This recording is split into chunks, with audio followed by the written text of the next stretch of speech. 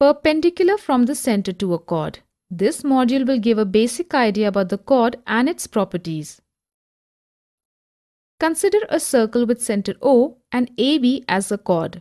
Now, in triangle OPA and triangle OPB, OA is equal to OB as they are radii of this circle. Angle OPA and angle OPB are right angles and OP is common.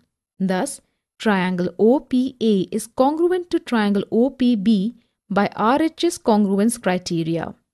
By CPCT, we can say that PA is equal to PB. The converse of this is also true. If a line segment is drawn from center of a circle to bisect a chord, then the line segment is perpendicular to the chord. Consider a circle with center O and AB as a chord. Join O with point P on AB such that PA is equal to PB.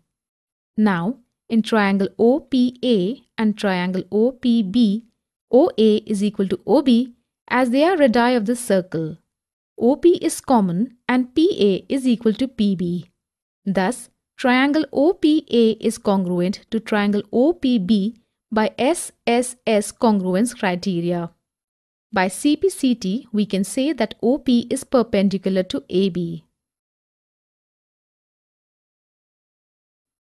Example: A. The distance of a chord from the center of a circle of radius 13 cm is 12 cm. Find the length of the chord. Explanation: let AB be the chord and OP be the perpendicular. Then in triangle OAP, OA square is equal to AP square plus OP square, or AP is equal to 5 cm. We know that the perpendicular drawn from the center of the circle bisects the chord. Hence, the length of the chord AB is 10 cm. Example B. PQ and RS are two chords on same side of a circle such that PQ is equal to 6 cm and RS is equal to 8 cm, and PQ is parallel to RS. OA and OB are perpendiculars on PQ and RS respectively. If AB is equal to 1 cm, find the radius of the circle. Explanation: let the radius be r cm and OB be x cm. So OA is equal to x plus 1 cm.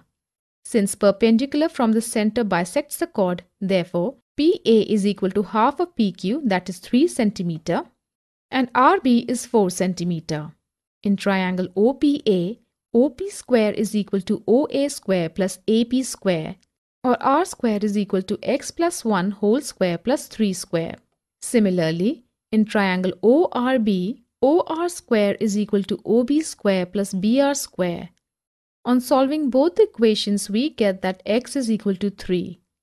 On substituting the value of x in equation 2, we get r as 5 cm.